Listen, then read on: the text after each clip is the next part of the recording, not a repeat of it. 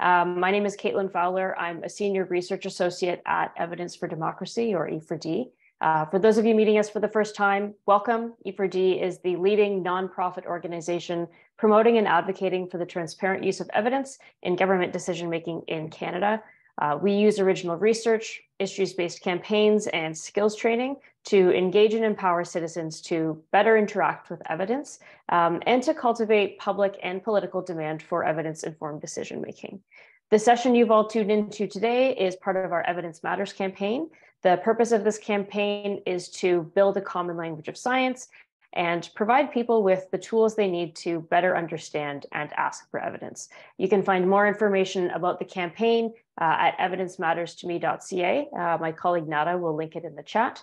And all of this information is available in both English and French. The campaign is funded by the Department of Canadian Heritage, so we'd like to thank them for their generous support. Before I go any further, I would like to acknowledge that I'm speaking to you today from Ottawa, located on the traditional and unceded territory of the Algonquin Anishinaabe people. And our panelists and our moderator are joining us from a number of different regions, home to their own Indigenous communities. You can learn more about the territories, languages, and treaties of the Indigenous people whose land you live on at nativeland.ca, which Nada will also put in the chat. So today we'll be talking about the intersection of evidence, community, and kind of democracy as a whole. So I ask that we all reflect on ways to intentionally seek out and include Indigenous voices and knowledge that have traditionally been and continue to be excluded from these conversations by settlers. So the following link, which Nada will drop in the chat, can help you learn about Indigenous knowledge systems, which is relevant to our conversation today. A few quick housekeeping notes before I pass things off to our moderator. Both chat and Q&A functions are available. To keep things simple for everybody, we ask that you reserve the chat for comments or if you'd like to share any relevant resources. And please put any questions that you have into the Q&A. It will just make it easier for us to keep track of everything. Closed captions are enabled for this session. You can just navigate down to the bottom and there's a little CC kind of button that you can click. We do also have simultaneous French translation for today. So you can navigate down to the interpretation icon at the bottom of your screen and select French to listen to the discussion in French. So with all of that, I'm thrilled to introduce Carly Weeks, who will be moderating the session today. Carly has been an award-winning national health reporter with the Globe and Mail for 15 years. She has been at the forefront of Globe and Mail's coverage of COVID-19 since January 2020 and continues to write about the impacts of the pandemic on our health system and patient outcomes. Carly has brought national attention to important issues such as lack of access to the abortion pill in Canada and the rise of misinformation, leading to attacks on health workers. For all of these reasons, Carly was a no-brainer to moderate this session, during which we'll be talking with a number of experts about how citizens can develop skills to better understand and engage with evidence, and how these skills can be used to contribute to a healthier society and democracy. So Carly, take it away. Well, thank you so much. It is a real pleasure to be here today speaking about a topic that is of huge interest to myself, and I think more and more Canadians as we realize the true stakes that are involved in our quest for better information, better evidence. So I'm really pleased to introduce this panel and start off this discussion. So first, I'm going to introduce Beatrice Wayne. Beatrice is a research manager at the Samara Centre for Democracy. She has spent years researching and teaching about youth democratic engagement in Canada, the United States, Ethiopia, and Australia. And so welcome to this panel. And she's going to have we're each going to hear from each of the panelists in just a second. And then next, I'm going to introduce Maureen Smith. Maureen Smith is a citizen leader who is committed to evidence-based medicine and patient and citizen engagement in research. And a lot of Maureen's leadership and advocacy stems from her diagnosis with a rare disease during childhood. So welcome, Maureen. And rounding out our panel, I'm also pleased to introduce Dr. Samara Centre, who is an award-winning researcher, trained scientist, and a sought-after speaker. Dr. Centre has been dispelling health and science misconceptions for several years, particularly during the COVID-19 pandemic. She currently works as the science advisor and community partnerships lead for Science Up First, which is a really cool organization, part of the Canadian Association of Science Centres. So welcome, Prashana, and welcome everyone. I'm so pleased to be here and be part of this discussion. Before we go further and we launch into the discussion part, we're each going to give a brief introduction and kind of a synopsis about how we approach this topic and why it is so important.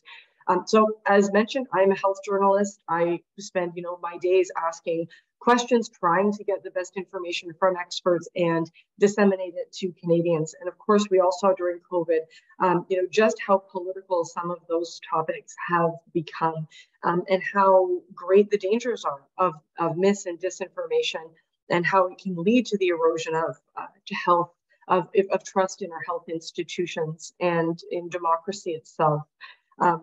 Currently in parts of Southern Ontario, there's a huge outbreak of whooping cough among school-aged children. Whooping cough can be prevented through vaccines. It can also be fatal, particularly in babies. And yet we're seeing these outbreaks occur in part because, there's been a lack of access to routine vaccinations during childhood, during the pandemic, because things have been shut down. So there's definitely access reasons, but we also know that misinformation is also feeding into vaccine hesitancy among a lot of parents. So it's not hard to see the very real world effects that this is having on us today. And just how, we've seen, in recent weeks, allegations of harassment and abuse, even the Governor General coming forward with some really disturbing accounts of how she's been attacked on social media, just for speaking up and being a public person. And so I think that, health professionals across Canada have told me that they've been, personally vilified, attacked, harassed, and abused on social media. And some of our very, great institutions are being undermined because of that.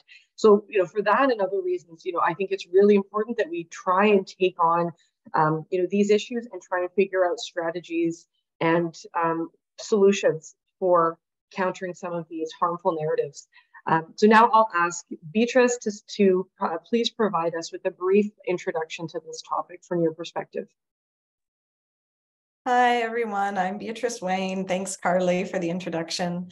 I'm the research manager at the Samara Centre for Democracy, as Carly mentioned, and I'm really delighted to be here. The Samara Centre is a nonpartisan charity that is committed to securing an accessible, responsive, and inclusive democratic culture in Canada.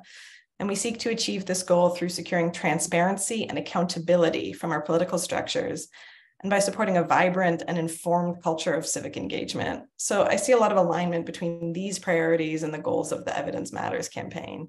We share a commitment to transparency in the way our political structures use evidence, and we share the goal of empowering the Canadian public with the knowledge they want and the knowledge they really need to participate actively in our democracy. So I'll briefly mention two ongoing projects of ours that are relevant to the Evidence Matters campaign. And the first is our podcast, Humans of the House, that just launched yesterday. I'm really excited about it. In this 6-part podcast, we speak with a dozen former members of Parliament to hear in their own words what the job is really like.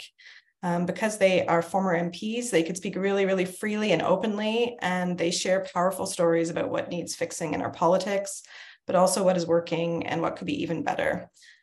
This podcast provides really valuable information about what an MP's workplace experience is really like, to help support public understanding of the way our democracy does and sometimes does not function well, and the impact of online toxicity on the working lives of MPs is a really big theme in the podcast and really relates to what Carly has been talking about. And I'll go into more detail of that later when I talk about more in depth in something I'm just going to mention, which is our SamBot project.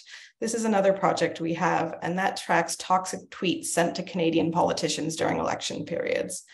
This project uses machine learning and natural language processing to evaluate how toxic a tweet sent to a political candidate is. We were really quickly able to identify that there was a concerning number of toxic tweets. During the 2021 Canadian federal election, we tracked an average of 511 toxic tweets per hour. And this is really important because this level of toxicity is a condition of work for politicians, and it also affects how people engage in political discussions online.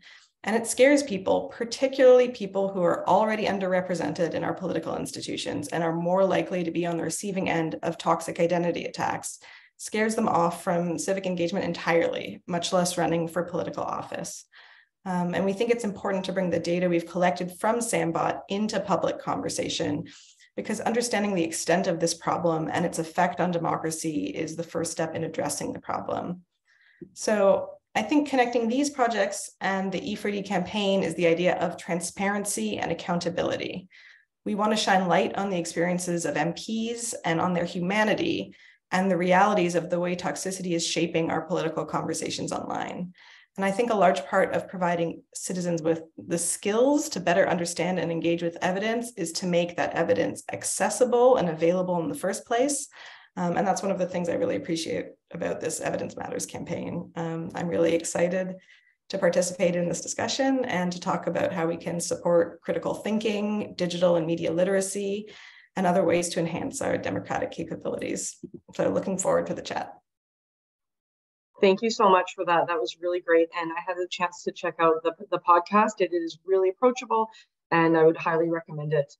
Maureen, could you please now provide us with your brief introduction? Thanks, Carly. Hello, everyone. Bonjour. I'm pleased to be here today from Ottawa, which is the traditional unceded territory of the Anishinaabe Algonquin Nation.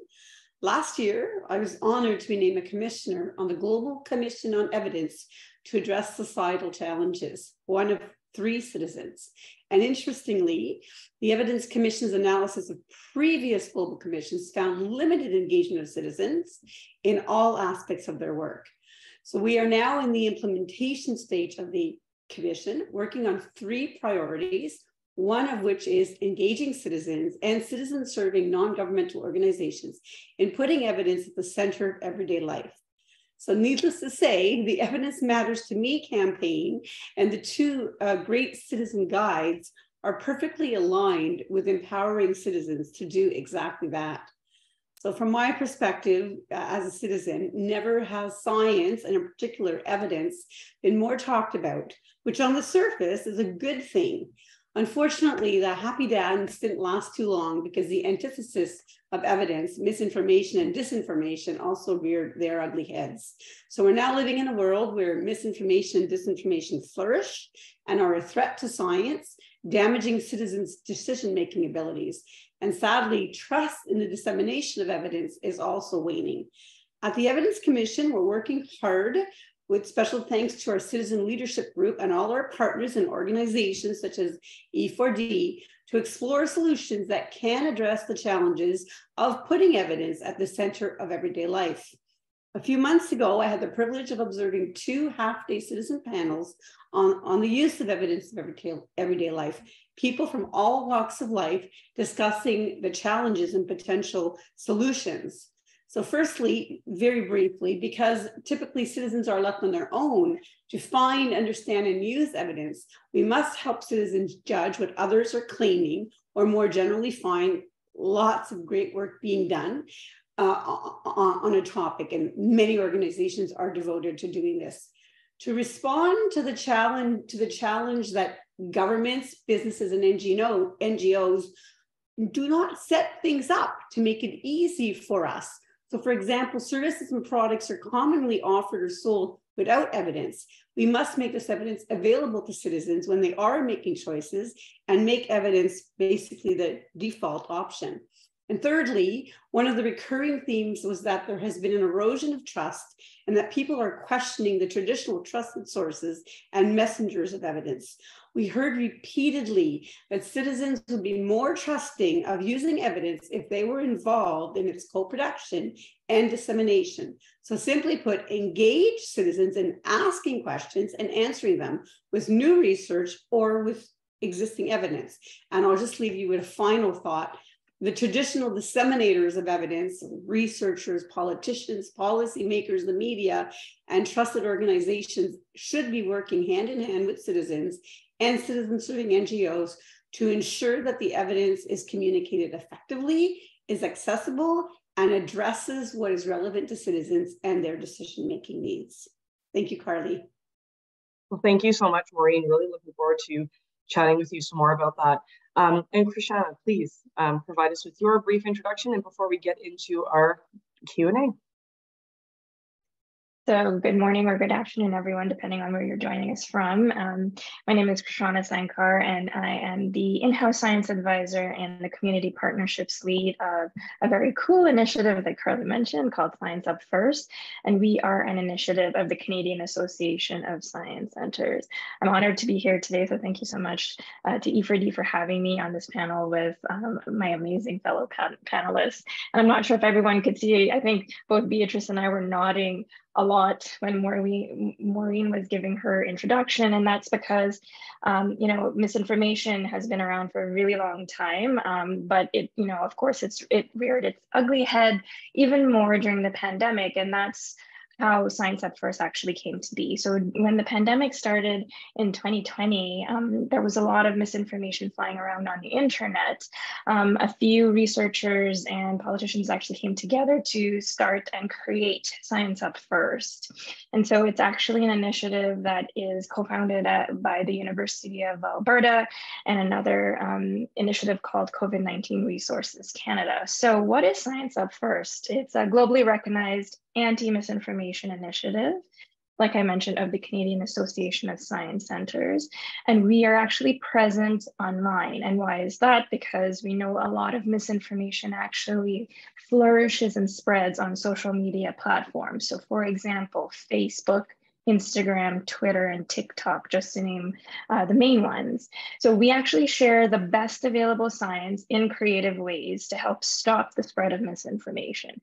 And this is important because we need to actually meet the public where they're at on these social media platforms. And we try our best to create a very engaging and safe space for people to ask their questions and engage with us.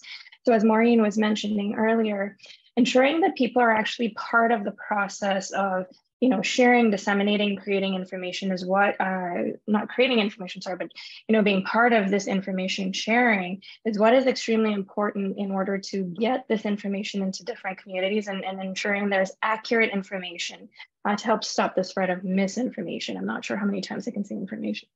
So we also use the collective impact model to reach beyond social media. So although Science Up First is primarily found on social media platforms, so our handle is @ScienceUpFirst on all the social media platforms I mentioned, we also work with our community partners. And so this, of course, is extremely important because, as we are aware, there are multiple publics. There's not just one general public. And specifically what we saw during the pandemic is that there was a lot of gaps in information. And of course, that's where misinformation flourished. A lot of different equity deserving communities were actually left out when it came to sharing of this information. And that's why we really insist on working with these equity deserving communities. Now, how do we work with communities? Other than our social media posts that we create, we also have been engaging in public events, a lot of our community engagements. So when I talk about community engagements, we've done gamification as a way to share information back with the community and also get those different community leaders and influencers involved in sharing of this accurate information. We've done it through flow-through grants to our CASC membership to continue doing their own work within equity deserving communities. We've done content co-creation. So this, in particular, we have a translation liaison model with a specific South Asian initiative that works within South Asian communities in Ontario. And of course, we've done lots of community events. We've been supporting researchers across Canada as well in order to help collect social behavior data. So we've been working with the University of Alberta and University of British Columbia and Simon Fraser University. And we're doing capacity building. So this is one of our most recent projects, which has been asked of us very many times, which makes a lot of sense. But lots of people have been coming to Science Up First and asking, can you help us help people to, develop these skills to spot and stop misinformation? And so that's another one of the ways in which we are helping to do this type of work. And I'm happy to be able to discuss this further as we go along in the panel.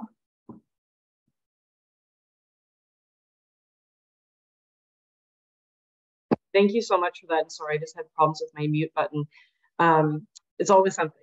So thank you all so much. And I wanted to mention too, for those of you who are listening, we are going to have some time for a Q&A from you at the end. So please feel free to add your questions into the chat, and we'll be getting to those in just a bit. But I wanted to lead things off by asking the group to kind of weigh in. One of the common refrains that we heard during the pandemic was, that I'm going to do my own research. And it seems like, whatever channel you look on now, there is evidence to fit whatever conclusion you want to reach. And this is something that has become, I think, a bigger and bigger problem. And there's organizations, physicians popping up that look very legitimate and credible, but are actually, if you kind of dig a little bit deeper, the evidence that they're espousing or promoting is very flimsy or published in a non-existent scientific journal. And so, I guess the question would be really, how we kind of can even frame this idea of what is good evidence, and how we can empower people who are out there to kind of tell what is good from what is not so good, and really try and suss that out so that people are not being manipulated into believing, some of these really radical conspiracy theories or what have you. I'm not sure who wants to jump in first, so feel free to take it away. I don't know if it's if Beatrice wants to start us off, or I don't know, Krishana. I know you guys. I see both of you nodding along, so just maybe Beatrice, I'll call on you first. Sure. I will just say really quickly, so much of what Maureen and Krishana said really resonated with me, and I think applies to this question. I think on one hand, the term doing your own research or I'm going to look into myself has been maligned now. We're like, oh no, that's a bad thing. Like that leads to misinformation. But I think we absolutely need to reframe that. We want to encourage people to do their own research. We want people to feel empowered and have the tools available for them so that they can do that. I don't think that we should be wielding expertise like a cudgel or like a black box that we present to people that say this is good evidence and this is bad evidence. We want to help people feel empowered to do the research themselves. And that a lot of what Maureen and Krishana was saying really resonated with me in terms of thinking about co-creation and co-production of knowledge, meeting people with an assumption that they have really valuable knowledge and experience to bear and an ability to evaluate the research. And I think a lot of the sort of way that there's important tools that I know Evidence for Democracy is creating resources that we need to make easily available. But I think another step is transparency and allowing this information to be easily accessible to people so that they can do their own research, and meeting them with respect, which I think primes the brain for curiosity and complexity. And I think those are the two key aspects you need to do good research, to engage with evidence. You need to be curious and you have to be willing to engage with complexity. And it's hard to do that when you feel like people are presenting you with evidence that has already been evaluated, that you have no role in evaluating yourself. And I also would say, I think sort of accepting the humanity of the people and thinking about the humanity of the people that you are engaging with and interacting with. I think that's one of the reasons we made the Human of the House podcast, is because we talk about politicians in such a dehumanizing way. And I think it's really hard then to evaluate the job they're doing, think about the role that public officials play in our democracy when we think about them in that way that isn't deeply human, that isn't compassionate, that isn't from a place of understanding. So that's my initial thoughts, but I'm so interested to hear what Krishana and Maureen have to think. Yeah, and I'll call on you guys in that order. And I just wanted to touch on that point you made about transparency. And I think that that's often what we have been maybe lacking a little bit of during the COVID pandemic around some of the decisions that were made and why they're made. So Krishana, feel free, I'd like to talk to us about your experiences maybe during COVID and how this whole idea of kind of approaching the idea of what good evidence even is. Yeah, I mean, everything that Beatrice said, I love that it was packaged in a general way, but trust and transparency,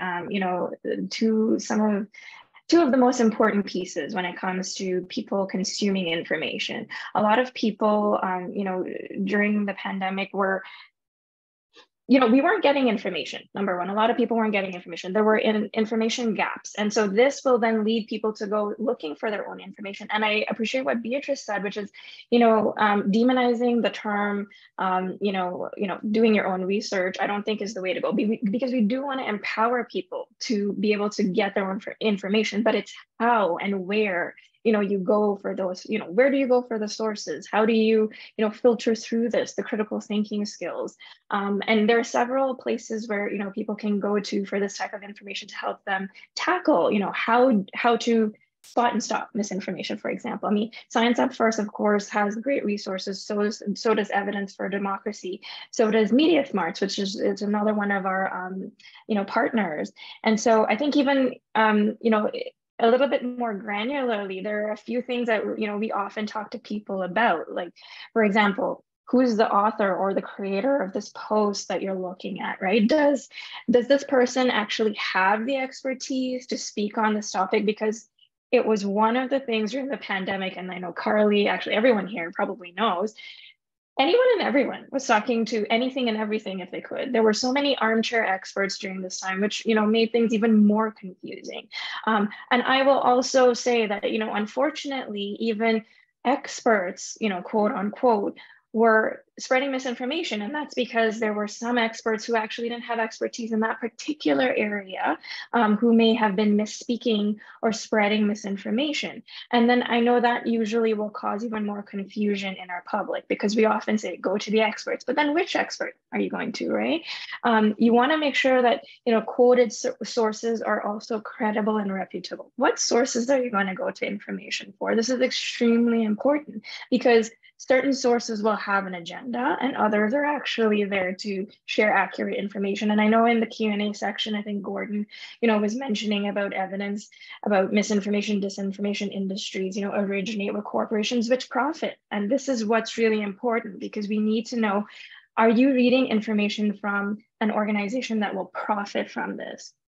That's usually a huge red flag, right? And then we saw a lot of this too. There was cherry picking of data. So a lot of misinformers use this tactic where they cherry pick data to spread or to go along with their narrative that they're talking about. For example, around the vaccines, right? If there was, one bit of information that was, saying something slightly differently, but wasn't even confirmed, they will grab that bit of information and make an entire narrative around it to spread misinformation and fear.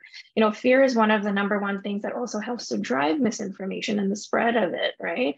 And usually we can tell when there is a topic or a headline that evokes a lot of emotion, especially negative emotion. We know negative emotion runs rampant.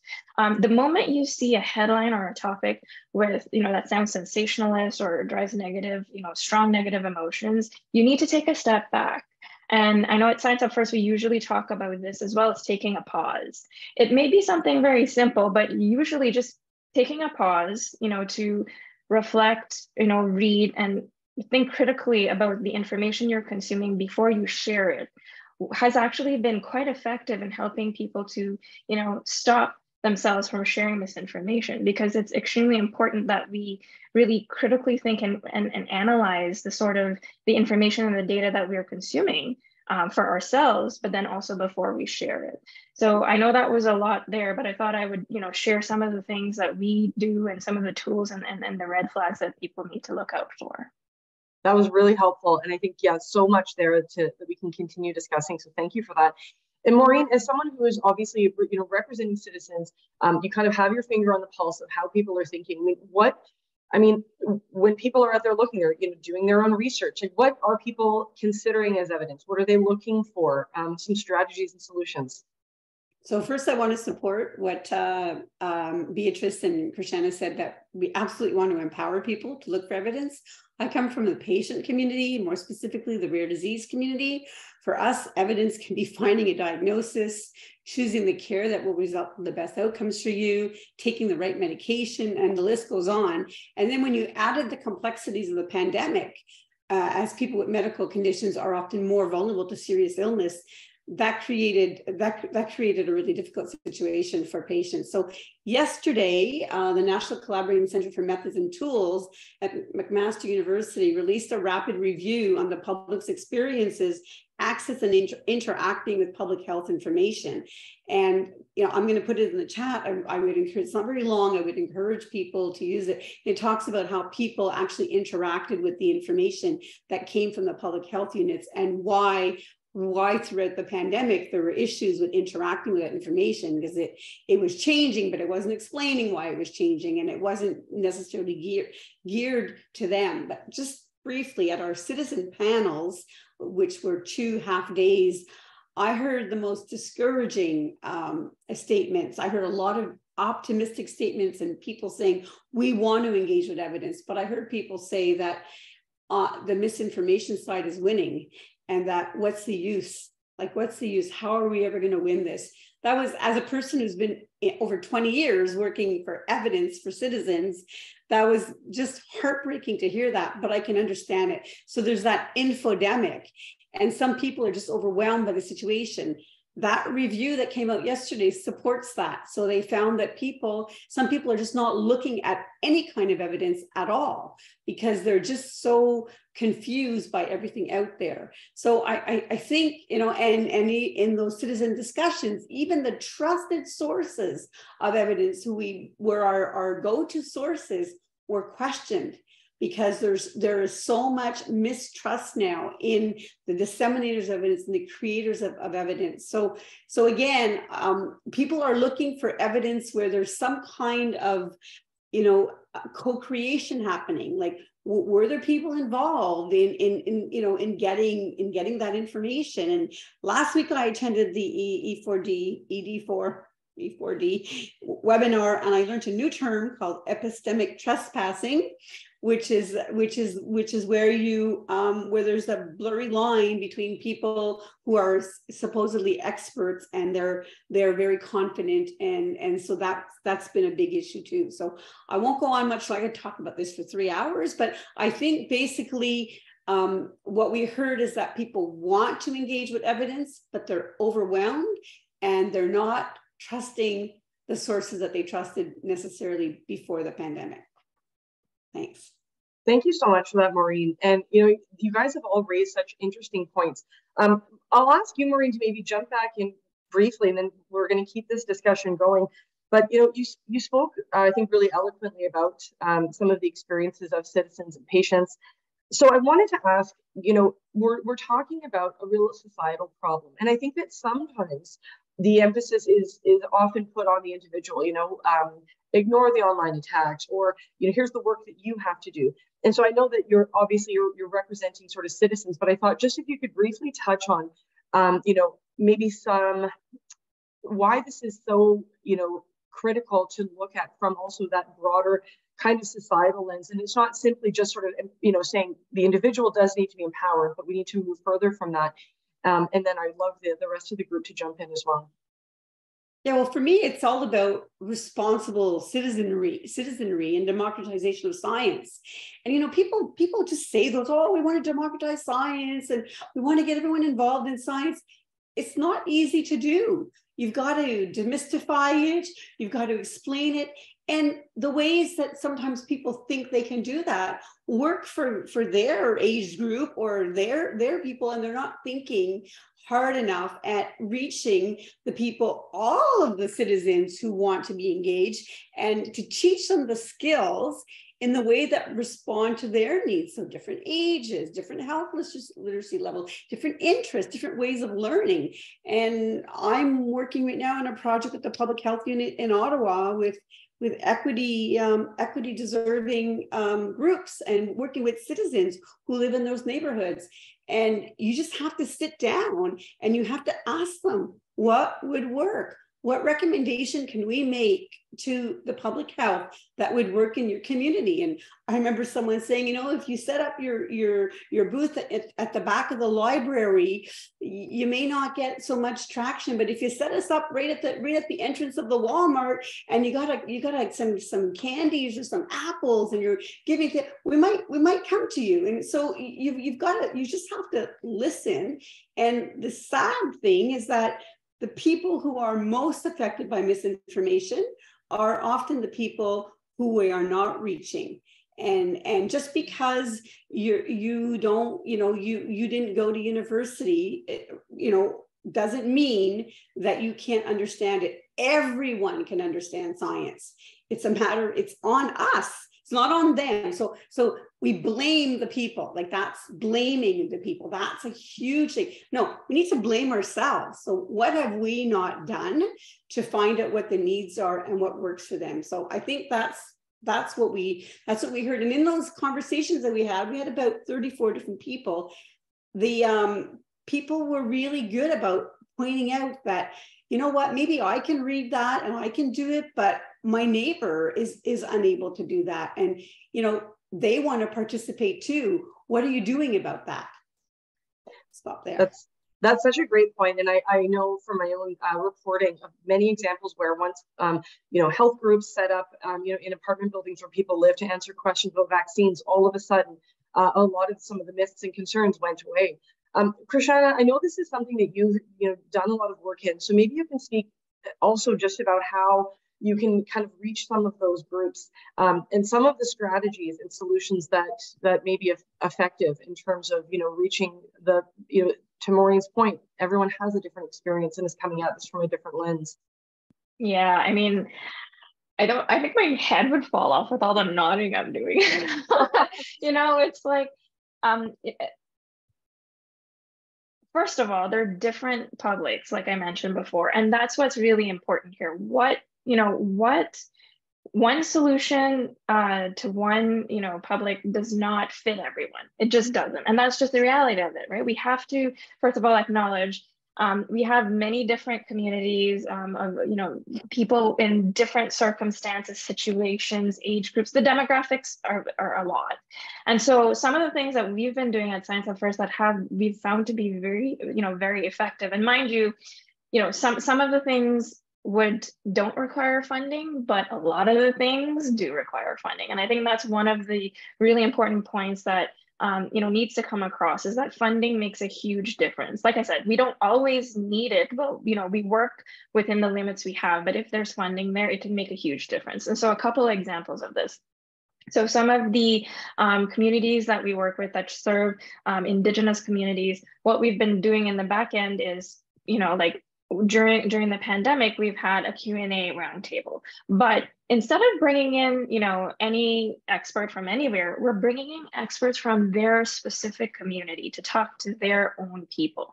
It was so important to do that because it's not only getting the accurate information to the communities, but who is the communicator? Who is the person that's distributing this information to the community? Because trust, again, it comes back to trust. Trust is very important. People tend to trust those who are, you know, giving them information from within their own communities. So on the back end, we were able to help, you know, those communities, just support them on the back end on doing these types of roundtables, doing these types of information sessions. Different communities will also distribute information in different ways.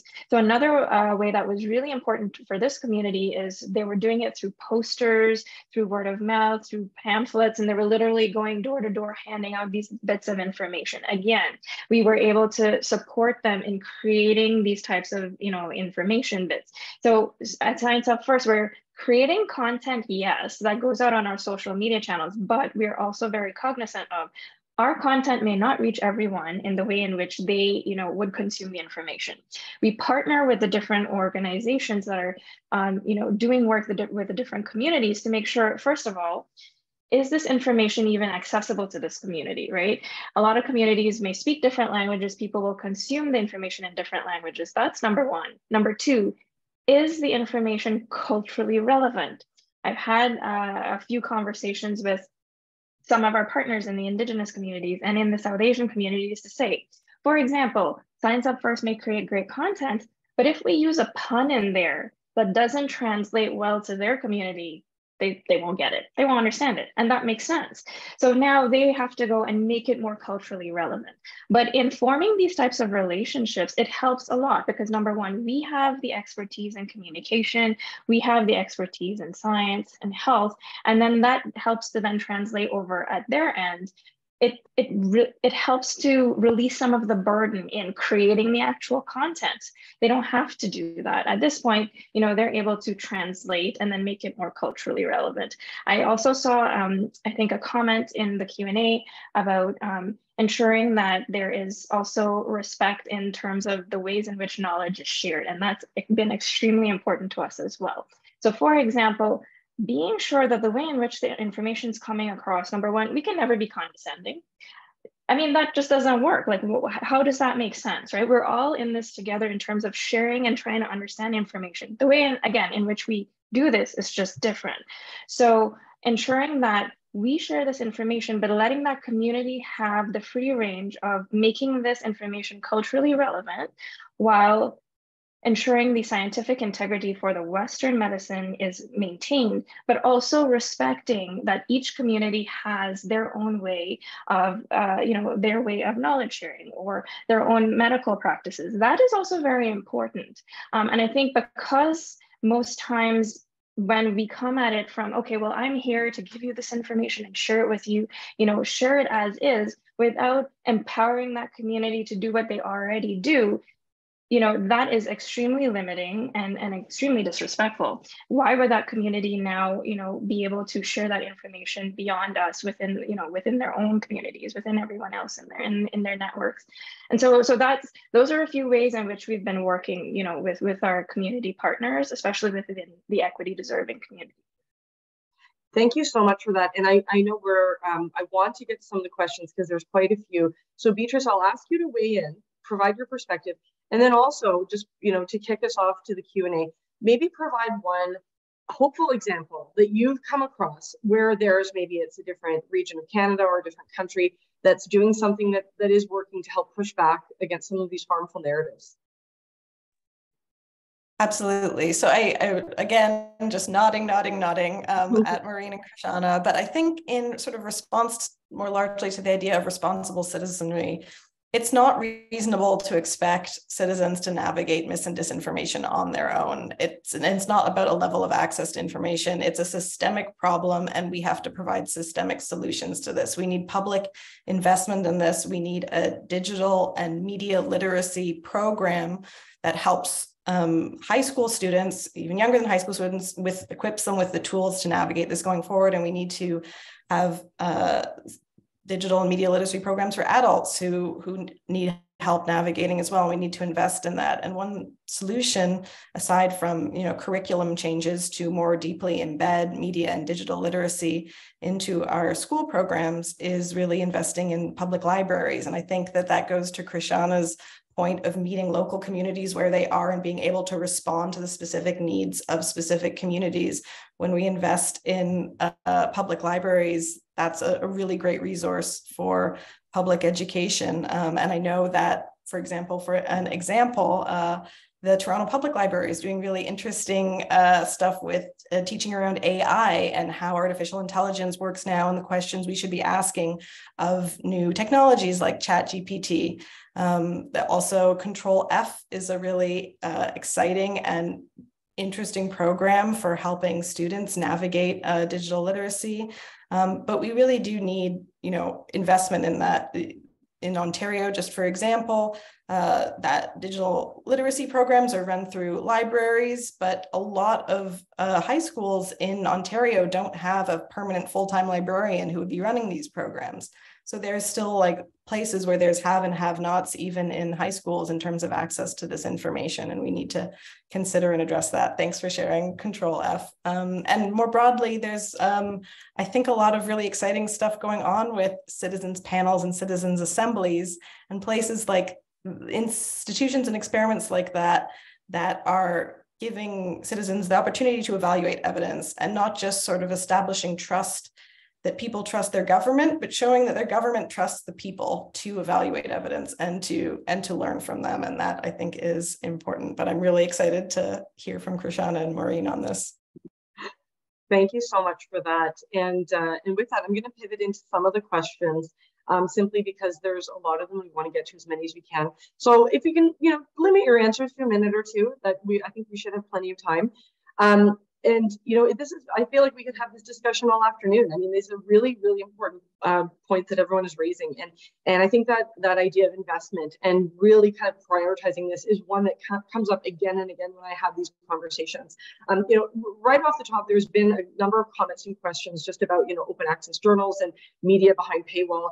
So I can't speak to journals, but I know from a media perspective, this is an ongoing challenge. There's a lot of people who can't necessarily pay to read the news, and it's maybe driving them to find their news in other sources. You can't even find news right now on certain very large online search platforms and social media companies. So there's a lot of issues there right now, but I will say that good journalism does take money to produce, and so that is a real issue that we can talk about another day on a media focused panel. I think for our purposes, jumping back to our group, I'd be happy to open this to the group, but there's been a couple of questions I'll sort of combine, but really, and that's about ideology, that, you can present people with facts and evidence and say, this is true, that this works or this doesn't work. And some people will simply continue to deny it because of a certain viewpoint that they have. And there's been studies that actually show that people with certain political leanings or ideological sort of points of view, it's almost an identity that is wrapped up in believing a certain point of view. You may not be able to ever sway them. And this is becoming more of a problem in today's political climate. So, I don't know if Beatrice, you want to, as someone who sort of does a lot of research in democratic institutions, if you want to just to wing in quickly on that, and then maybe I'll ask Maureen and Krishana as well. Yeah, I guess one thing I will say in response to this, sort of on a hopeful note, there is research that shows that people get really locked into these identities and they can then sort of build a whole alternative universe around the misinformation that they have access to.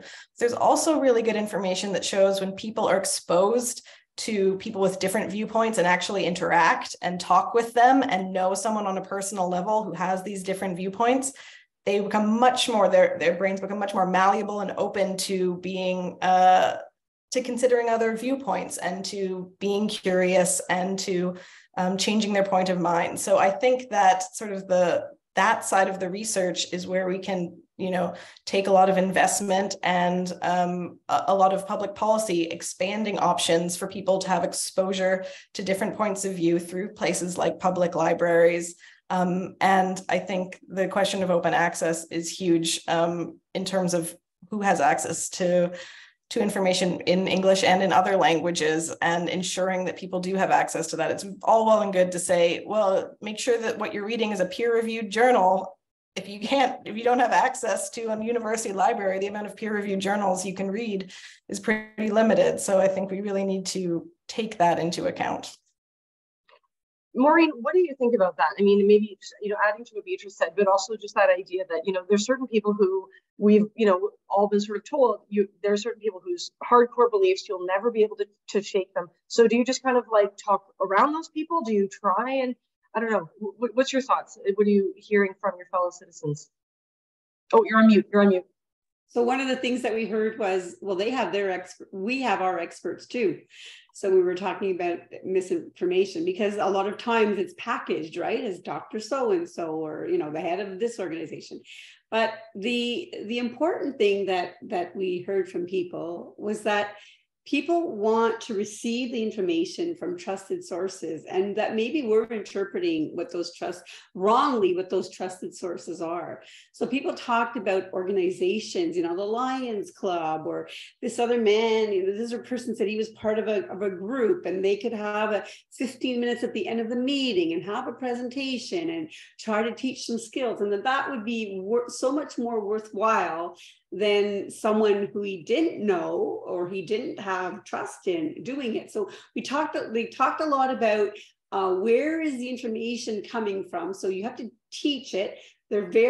Citizens were very interested in the future generations. And so that was what the group addressed last week. And that was very hopeful to hear about all of those programs that are going on. And they wanted to know about that. Well, what are you doing for that? If they didn't have children in the system, they wouldn't know that. So it really was about engaging with local communities and community organizations and giving that information and that evidence in a way that was culturally sensitive, in materials in various languages, and just geared to them.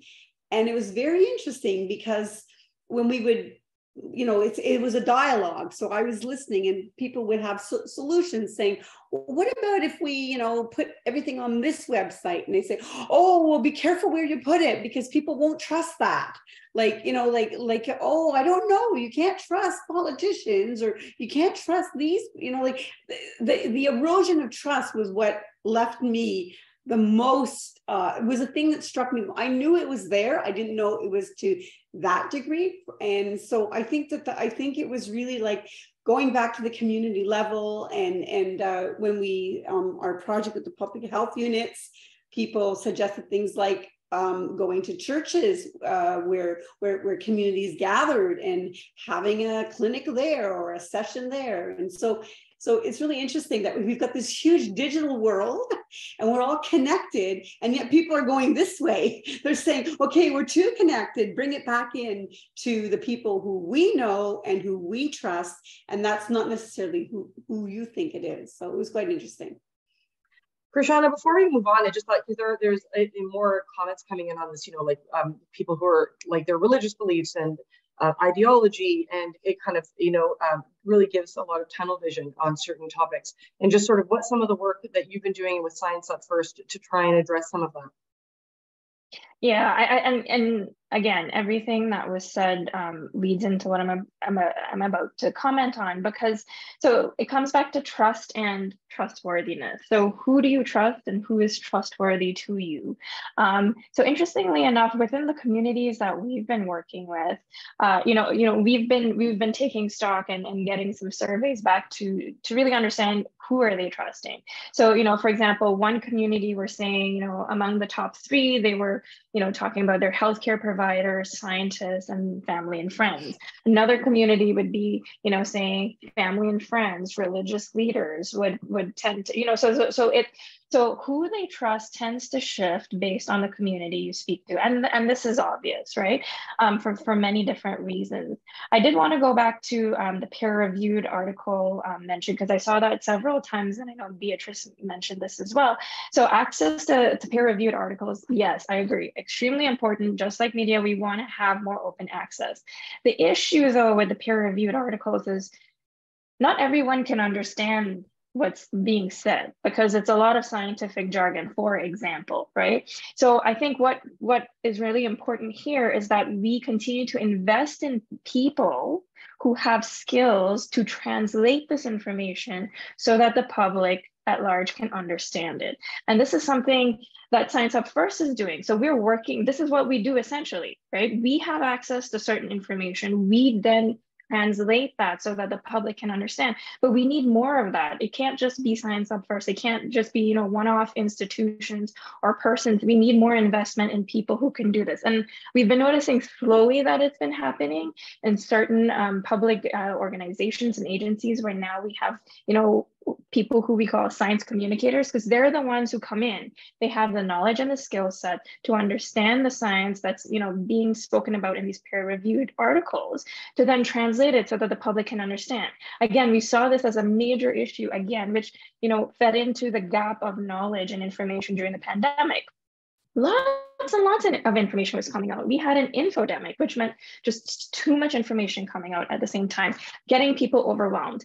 Now, if you can imagine, experts were getting overwhelmed. I don't want to even know how the public was feeling, right? And at that time, what was, the lack of, this accessible information wasn't even, the access to information are on many levels and layers, including language and cultural appropriateness, but then also, from scientific jargon to everyday language that people can understand was another major point. So I think investment in people who have the skill set to do this at large, and having these people present at multiple organizations is going to be very important going forward, because again, that will bring access to the information.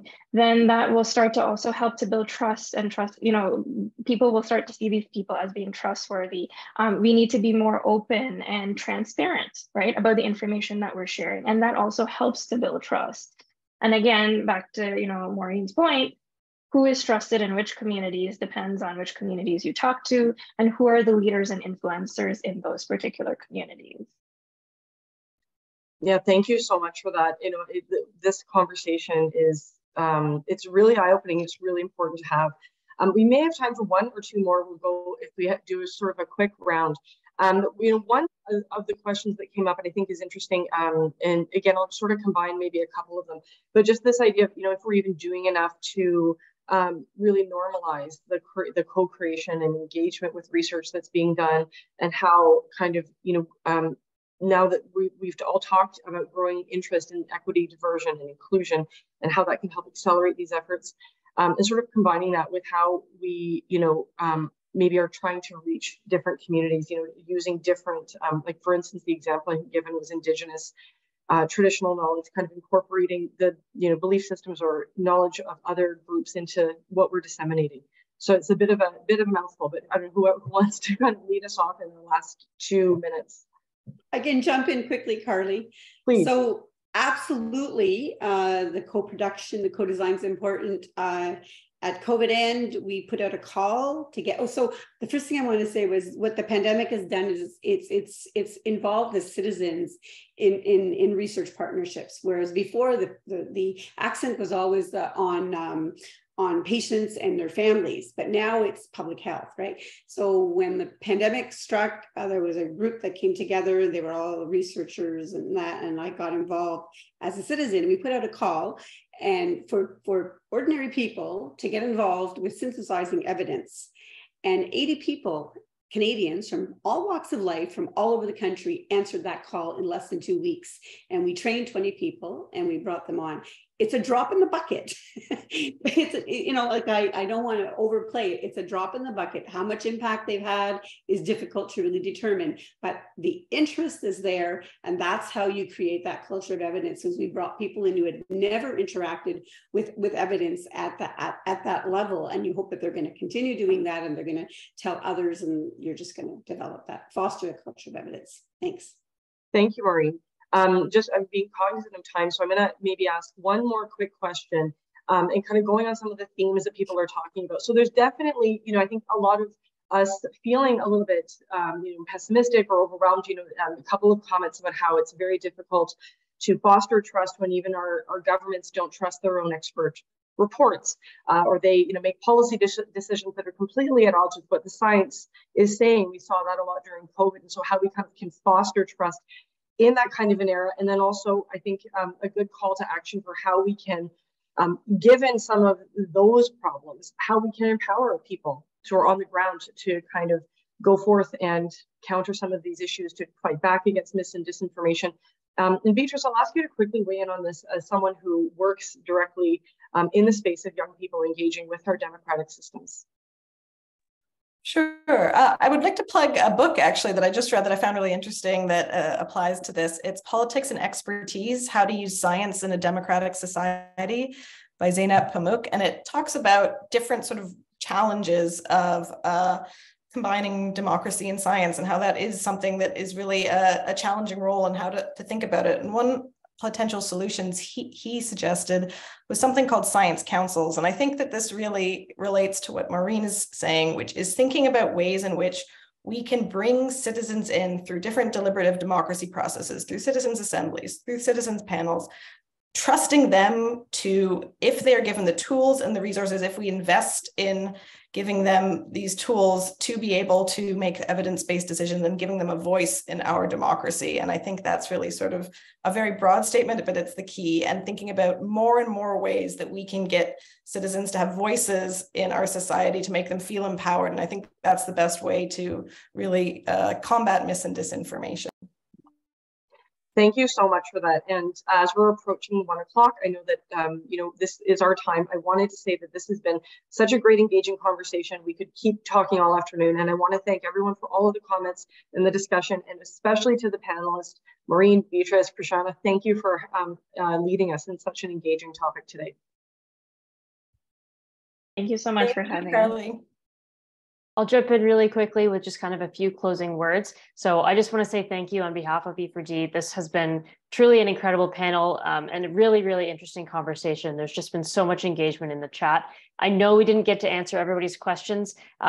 I believe Nada is going to drop a link in the chat to kind of the event post on Twitter and Instagram. So if we didn't get to your question and you want to keep engaging with our panelists, please continue the conversation on social media, tag these folks, like let's keep talking about this because an hour clearly wasn't quite long enough. Our last session for the Evidence Matters campaign is next Wednesday at 3 p.m., where we'll actually be having a chat with Chief Science Advisor, Dr. Mona Niemer. If you want more information on that, just visit evidencematterstome.ca.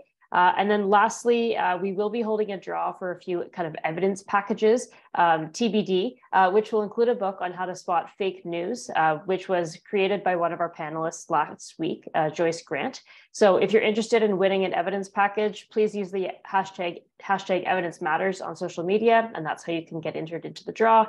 Last but not least, you will receive a short feedback survey after you sign off. So please take a minute to let us know what you thought, just so we can improve for future events. And with that, thanks everybody. Thanks again to our amazing panelists, and thanks everyone for tuning in. Thank you all.